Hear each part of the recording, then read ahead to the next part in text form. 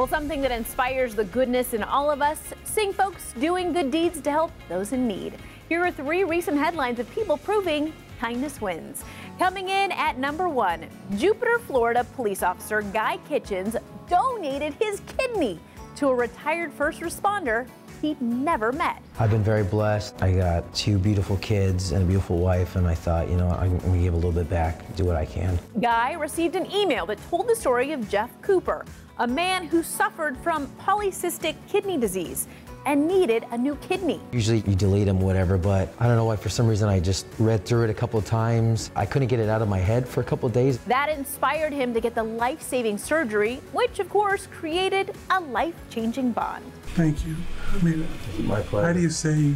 You don't have to say it. I have a feeling he's basically be part of the family now. I became a cop because I wanted to help people and I wanted to save lives, and whether you run into an active shooter or gunfire or give a kidney off duty, it's still saving a life. I mean, donating a little piece of you literally to someone in need. Can't think of anything kinder than that.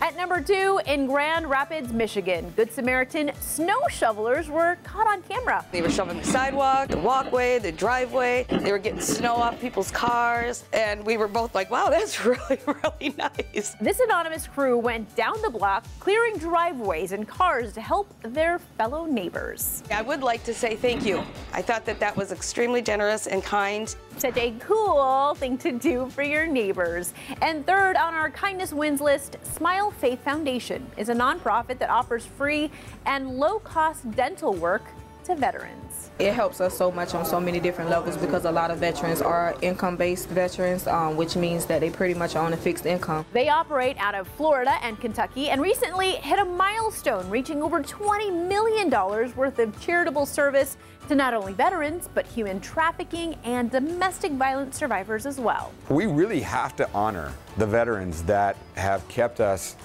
our country, what it is today and the freedoms that we have.